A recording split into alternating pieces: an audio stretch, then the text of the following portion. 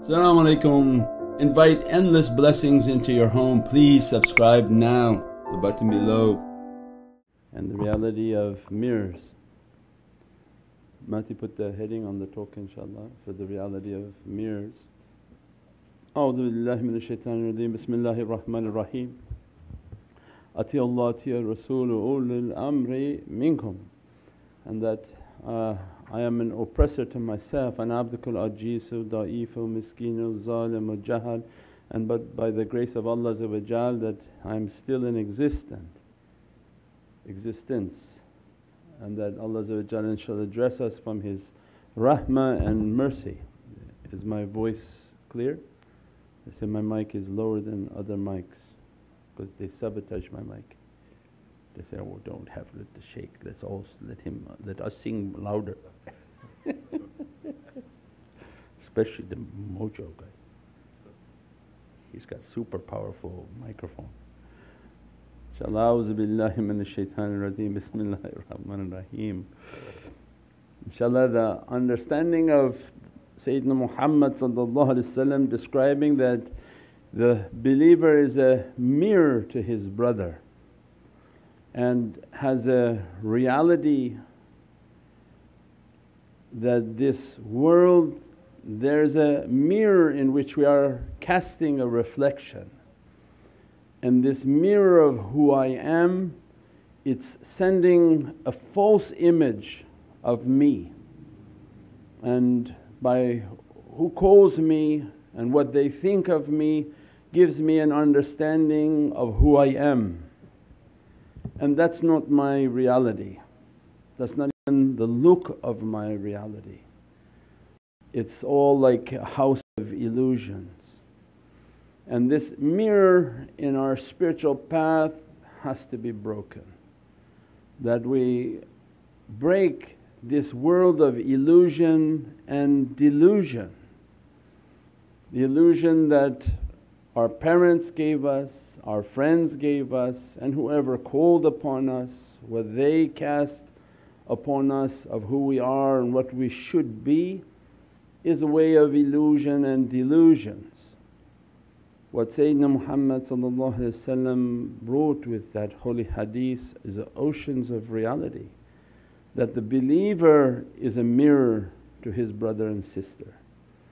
Means that when you find a believer in life, and not everybody is a believer, means that the level in which this talk is one whom they have iman. So this is not people who accepted Islam, this is at the level of those whom Allah granted a nur. Their nur is been granted, and as a result they have an iman, a faith. They, because of the light of that faith, they are reflections. So anyone who looks at them doesn't really see them. Because what happens with the ayna, that's why you in your spiritual class, these are things that you put notes, and then certain things you highlight and post it. That these Ahlul Iman, wherever in life, if we should be lucky enough to find one, that when we deal with them, interact with them, learn from them, they are merely mirrors. Because the words of Sayyidina Muhammad are 1000% true. I'm not seeing the shaykh, I'm not understanding the character of the shaykh. My interaction with the shaykh is at a level where I think I know him is incorrect. You have no understanding because he doesn't know himself either.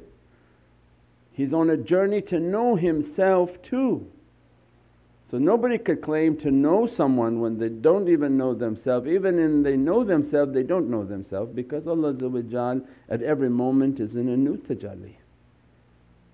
And Prophet is inheriting, so every moment Prophet is in a new tajalli, and in every moment spiritual seekers are being raised with new tajallis. There's no one place you reach and say, now I know myself. It's infinite in its capacity. So then you can't say, I know him, when my path was not to know him but was to know myself. as a result, how is my interaction with that mirror? And that mirror is casting who I am, because I don't have the training to understand myself. I don't have spiritual farasal to go inside myself and see my character defects. So then that's why they train that keep looking at their picture, keep watching the videos, keeping their company. It is a ayna, it's a mirror for you to understand not who they are but who you are. Because the light that shines from them, you find all your aggressions, you find all your anger. Every time they make you angry, you should be journaling, because this is a school, this is not the philosophy class. Every time I become angered, I should be writing, why he just said what he said and I got angry, I got disturbed, I got confused, I got whatever I got. It was to show me it's like advanced medical technology. It's like an MRI and a CAT scan. As soon as you look, wahoo, yahoo, alhamdulillah. There was a big haqq. So it's like an MRI. As soon as they're looking, you're watching the video, looking at their picture, learning how to make your tafakkur, oh, their image starts to hit to you and it begin to cast all these sicknesses. That's this concept of an MRI. When you go to a doctor, things that are inside of you have to be brought out so that you can truly deep clean. That's why when you interact with them, their interaction is only mimicking for you, because in every face they're different with every person, because each one has a different tajalli, a different reality. As soon as you get in front of the mirror completely, their interaction with you going to be completely something different, because now you're in the full presence of the mirror. When you make tafakkur and contemplation, you watch the video alone in your home, that mirror is casting to you. If you took the path serious, you would be writing with a book all the time, your muhasabah and your accounting. This made me angry, this made me angry, this made me disturbed, this made me confused, this made me to have questions, this made me to have doubt. And it's not the shaykh, it's that mirror that reflecting back to you that these are sicknesses that lie dormant within yourself, or they're apparent. And Allah wants you to know them. Otherwise how you can clean and be responsible to clean that which you don't see? So they're responsible is to bring it out. Once you begin to clean and to clean and to clean, then they begin to teach you from the level of cleaning begins to move, this level of ishq begins to come. You can't love yourself, you don't know how to, we don't know how to. When we begin to look at them in this love for the Divinely Presence, they begin to reflect that love of Divinely Presence within our hearts. Means this whole secret of mirroring is that when I love them, because I truly can't love myself, because we don't know how to without a state of arrogance and pride. So then we were taught to efface and be nothing. This true state of love, when we love them, respect them, be of service to them, make our life committed to the turuq and to the way, we begin to have a love, and then Allah deposits a secret within their heart for me, for the one whom seeking. I don't know how to find that love within myself. Many people expect the world to love them, but they don't know how to truly even love themselves, correct themselves, perfect themselves. They seek love in all the wrong places, thinking that they can change people, be like this, be like that so that I can be happy. Tariqah comes and teaches, no, that's not what Allah wanted, that's not love.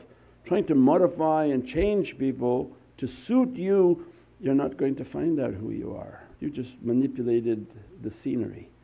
You moved the characters the way you wanted instead of letting Allah control the characters. Each character will come into my scene of life to disclose what Allah wants in that scene.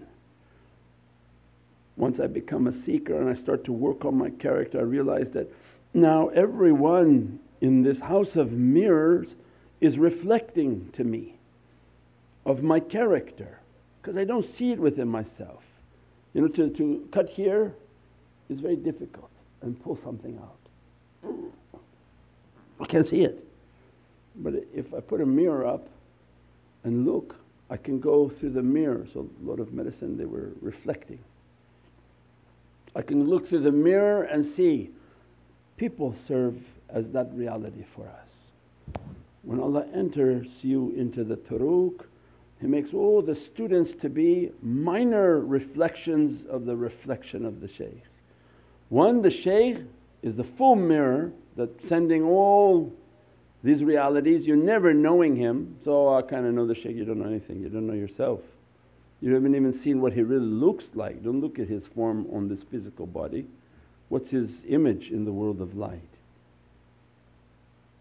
Then all the students serve as mirrors, so your interaction with all of them, whatever they're bringing out in your characteristic is something wrong with you. Because you don't put the blame ever on other people, that they're this, they're that, they're this. No, because I'm here to find my sickness. I checked into the hospital to know my sickness. I didn't check into the hospital to diagnose the hospital. That would be kind of arrogant. I came to this hospital of ishq to reach this love, and my sicknesses are blocking me. My sicknesses are veiling me from everything I'm asking for. I'm asking for it. I'm asking, Ya Rabbi, oh grant me these doors, grant me these openings, let me to be in the presence of Sayyidina Muhammad. Prophet is reminding, then take away your sicknesses, take away these bad characteristics. So then everyone is a reflection of something Allah wants me to know. When the person's aggressive with me, there's something in my nature that's aggressive and intolerant.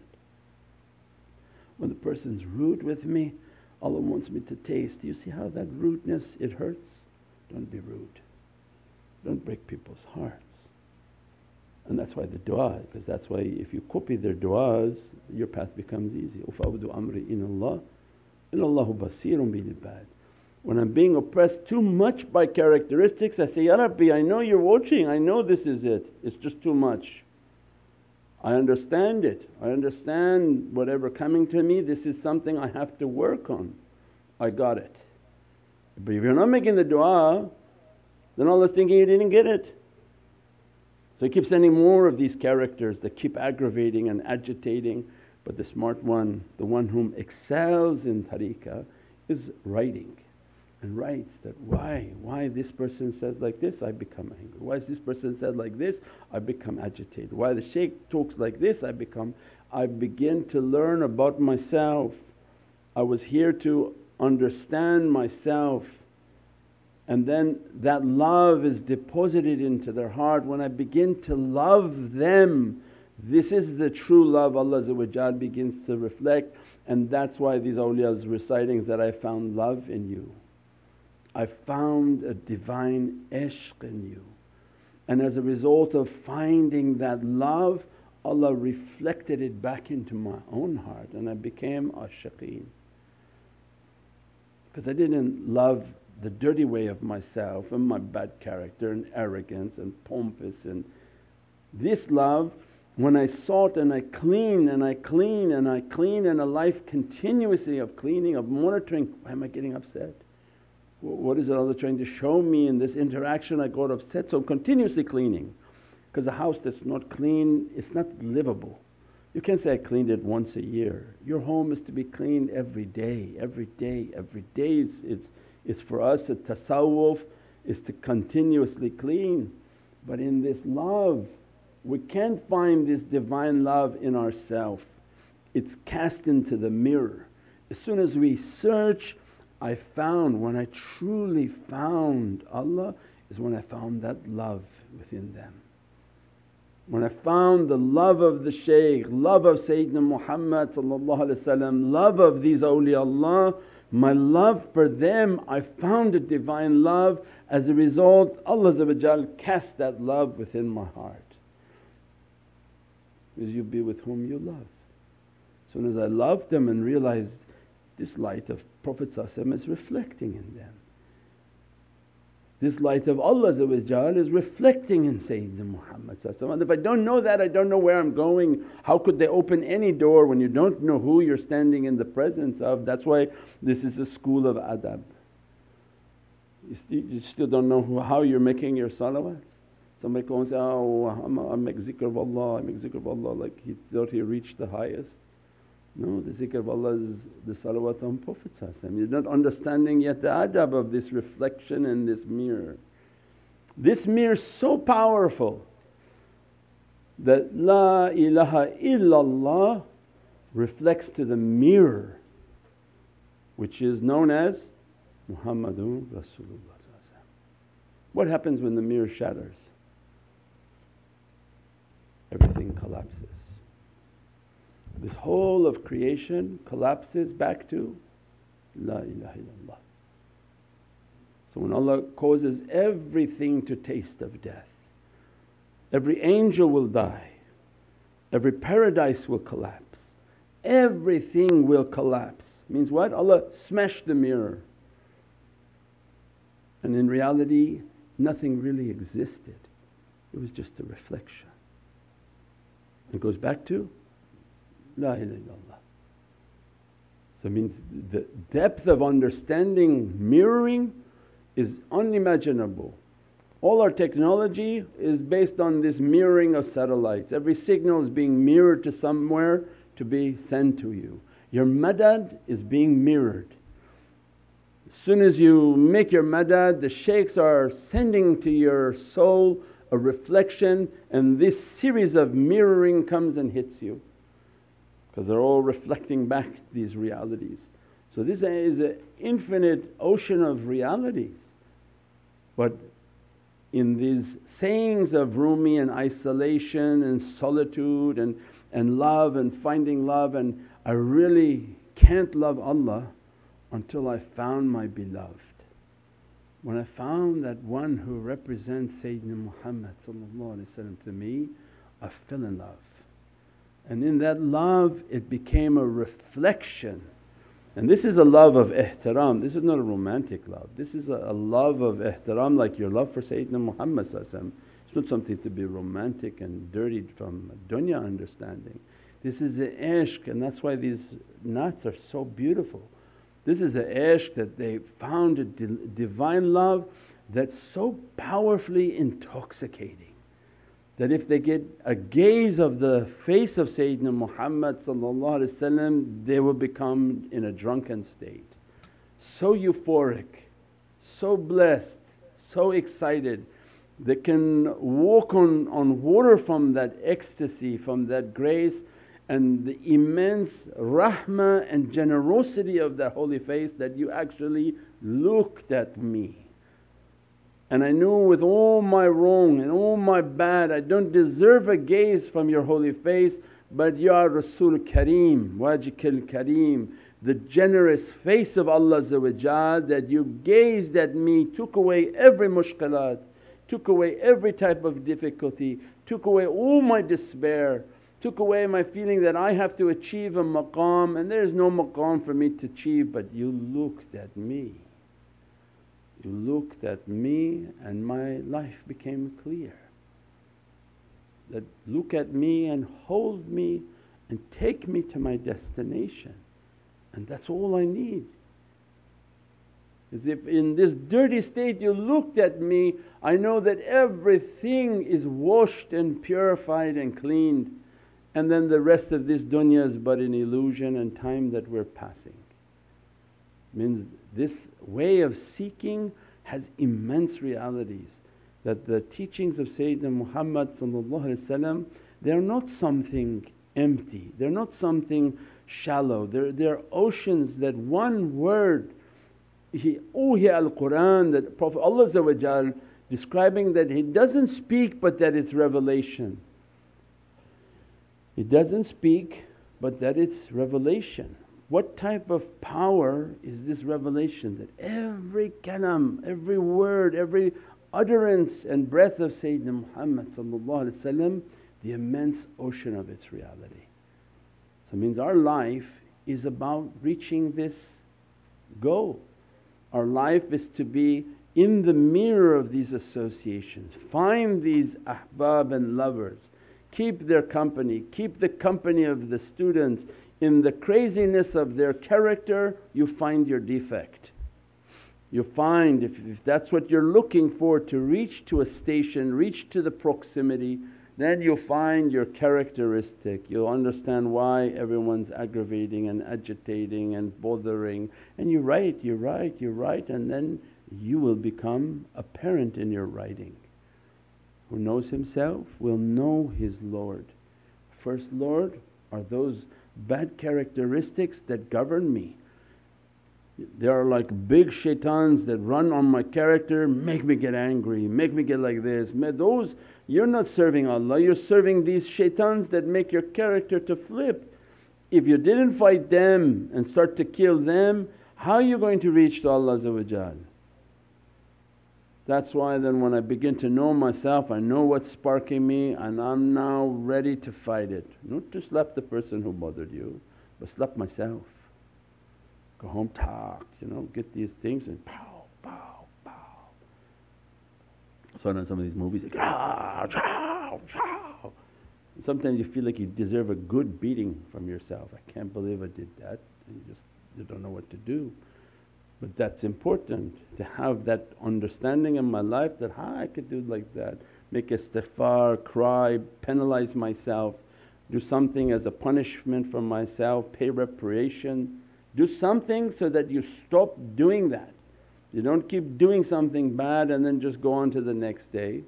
So they understood then this understanding and the reality of mirroring. When we're talking today, it was an important subject. This whole tafakkur, this whole world of contemplation is for the world of malakut. They're not interested in the world of form. This world of malakut is what they want to reach to. This world of malakut is what they want their connection from. So they were talking about the reality of Sayyidina Khidr and Sayyidina Khidr is an unseen servant of Allah. He's not a seen servant. The example of Nabi Musa in the Qur'an that he wanted a knowledge, and I wanted a knowledge from where the two rivers meet. So it means, La ilaha illallah, alif lam lam he, wow hits to Muhammadun Rasulullah. This hey wow, hey is who, hey wow is who. He says, I want where they meet, I want your servant of who. He set out with Sayyidina Yeshua, and with Sayyidina Yeshua he's going and he has a dried fish to eat for lunch. He gets tired and says, let's have some lunch, what do we have to eat? He said, it's ajeeb. Yeshua is telling Nabi Musa, this is very ajeeb, I'm sorry to inform you. When we stop back there at the rock, this huti, so every word Allah is like a programming, this fish is called huti. This huti that was dead and dried came to life, got up and jumped into this ocean. So between La ilaha illallah Muhammadun Rasulullah, a huti got up and jumped into the water because they didn't see Sayyidina Khidr. He wasn't standing there and they passed him because they were hungry. He's not someone to be seen. Means our life is not you're going to go somewhere and meet it and it comes to you like you're Hazrat Maryam, that it comes as a table of food in your presence. This life was about seeking for Kalimullah, one whom speaks to Allah. Allah is giving isharat to meet that servant, to meet that reality. He had to use his understanding of guidance, and he immediately picked up, when a dead fish comes to life, this is what I was looking for. There's the servant of Allah that has the secret of muhyi al-qulub wa mahyi al-dunub. He has the inheritance of Muhammadun Rasulullah that he can with his light, muhyi al-qulub, immediately bring everything to life. Because Nur Muhammadi Sirat al-Anwar, Nur al-Anwar Sirat al-Asrar, it's the secret of every existence.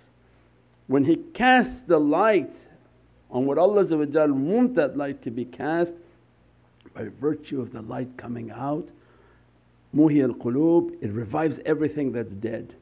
Mahyi al-dunub, it crushes every sin, because the sin is what making it to be dead. The sin is what making things to be blocked. So with their light in one shot they have the ability to destroy the sin, and by virtue of destroying that sin with that light, it comes back to life. He knew that this servant of who is from that reality, and that reality is what he wanted. Let's go back. So Sayyidina Khidr was not somebody seen. He had to look for a sign for that reality. Then you understand in the companionship that it required good characteristic to see Sayyidina Khidr. Because Nabi Musa wanted to see. He says, I got the attribute of hearing, but Ya Rabbi, let me to see you. So he wanted a high level of basir, high level of vision. So when he asked, Prophet Allah said, go, we're going to send our glory onto the mountain, the glory of Allah Nur Muhammadi. At that time the light of Prophet appeared, and Nabi Musa qashya, out. He witnessed with his soul the light, ana awwal al-muslimeen, took his shahada under the flag of Sayyidina Muhammad, negating his reality to accept the awwal al-muslimeen. Means, I'm now accepting La ilaha illallah Muhammadun Rasulullah. Means then everybody in this path is to be negated and brought down.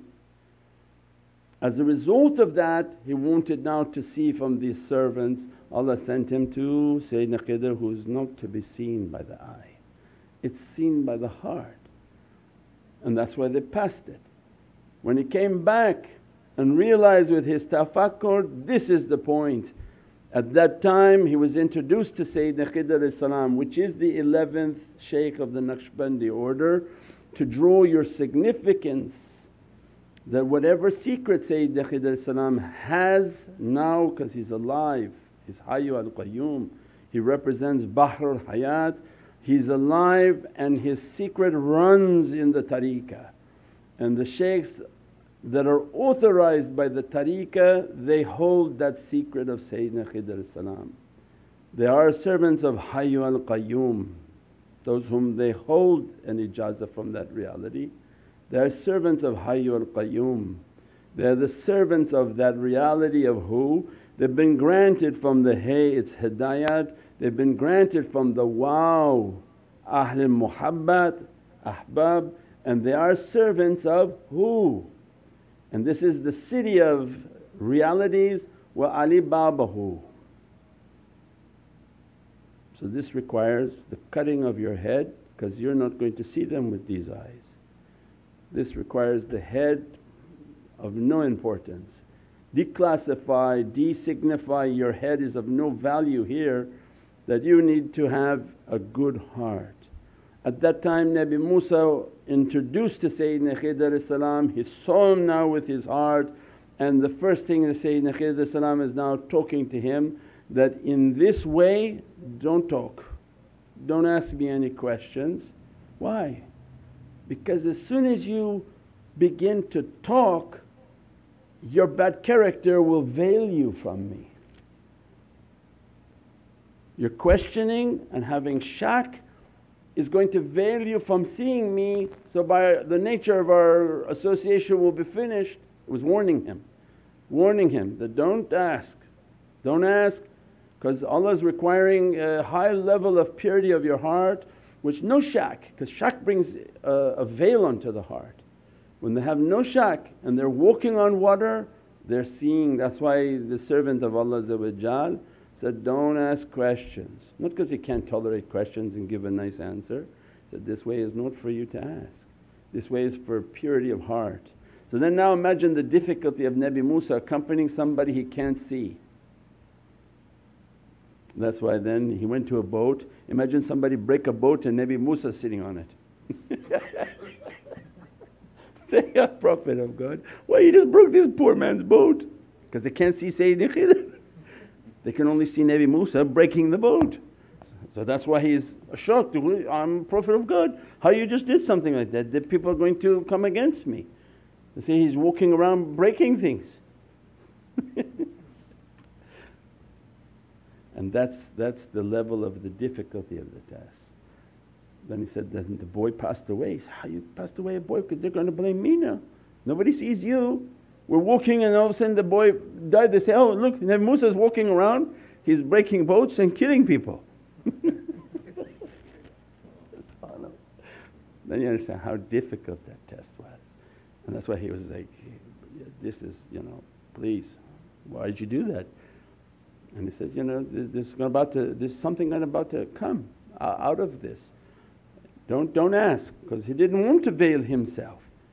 But because of the concern of what people are going to say when these things are happening and they don't see you. And then he went to the wall, he's tired, and he was ordered to repair the wall. But Sayyidina Khidr wasn't helping. He wasn't there. So Musa's building the wall by himself, tired, hungry. So I can't ask for money for fixing the wall. He said, don't ask. And then by the end, the veil shut and said, this is where me and you would go, we part. So means Sayyidina Khidr then became veiled from the questioning. Sayyidina Abdul Faiz al-Dagestani, Naqib al-Ummah, Wa'iz al-Ummah described he was sitting with an ulama and they entered into a carriage, and then they were sitting, a third shaykh appeared. And that shaykh looked at two of them and said, who's shaykh? Are you his shaykh or he's your shaykh? He asked the other one first. And the other one said, he's neither my shaykh nor am I his shaykh. And then he started to talk to Shaykh Dagestani, and Shaykh Dagestani was still talking to this third man, which was Sayyidina Khidr. Kept talking to him, and this other man saying, I don't see anyone, where did he go? He said, your bad character veiled you from him. Allah was testing you. What did it hurt for you to say, he's my shaykh and I'm nothing? But because the arrogance of the ulama, they're like a peacock. They would never ever try to say something like that. So it means what? This way of seeing this and realizing this reality is not your salah. He didn't get there because he prayed and prayed amazing amounts of prayer. He didn't get there by his zakah, didn't get there by his saum, didn't get there by his fasting. He got there by his good characteristics. So if you keep a good heart, a loving heart, that is the whole way. With this loving heart and good characteristic they're training, do your tafakkur, do your muraqabah. Any one of these shaykhs of the shajara of the silsila of Naqshbandiyat al-Aliyah, once you learn how to make your connection, once you learn how to make all that you have to do, you ask the shaykh, madad, madad, Sayyidi, dress us from the lights of Sayyidina Khidr, Ya Sayyidina Abbas Khidr, bimadadakum wa nazarakum, that come and send your faiz upon me, your dress upon me. And that's why there are maqams on this earth, one in Umayyad Mosque, that the name of Sayyidina Khidr is written. When you sit there with a clean heart, Sayyidina Khidr appears, gives you salam, gives you whatever faiz and blessings. And the other one was when we went to Istanbul, not Istanbul but we went to Bursa, And in that masjid there was a big beautiful wow, and all the local people said that this is a maqam for Sayyidina Khidr salam. Sit here, connect your heart, you sit there, and then immediately then Sayyidina Khidr salam wanted to veil himself. Veiled for the good hearts, sincere hearts. I mean this whole way is based on good character and opening the heart. Break the bad character, break the mirror and open the realities, tafakkur, and the realities of energy, the realities of malakut. We pray that Allah give us more and more understanding, more and more dress of these lights and these blessings, and that these holy souls facilitate for us like a bridge between mulk and malakut. They come as a bridge, that they begin to teach us these knowledges of malakut that are reaching into dunya. We want to walk on this bridge towards the malakut and to receive the knowledges of malakut, and for these souls to begin to teach this malakut, they're asking to be from this love and this ishq and good characteristics. Subhana rabbika rabbil izzati amma yasifoon, salaamun al mursaleen walhamdulillahi rabbil alameen. Bi hurmati Muhammadan Mustafa wa wasila Surat al-Fatiha. Welcome to Muhammadan Way YouTube channel, your premier destination for videos on Sufi spirituality, classical Islamic teachings and realities of the soul. With a library of over 1,000 videos and new titles uploaded weekly. Join us to discover true meaning and inner peace in our often troubled world. Click the link now to subscribe.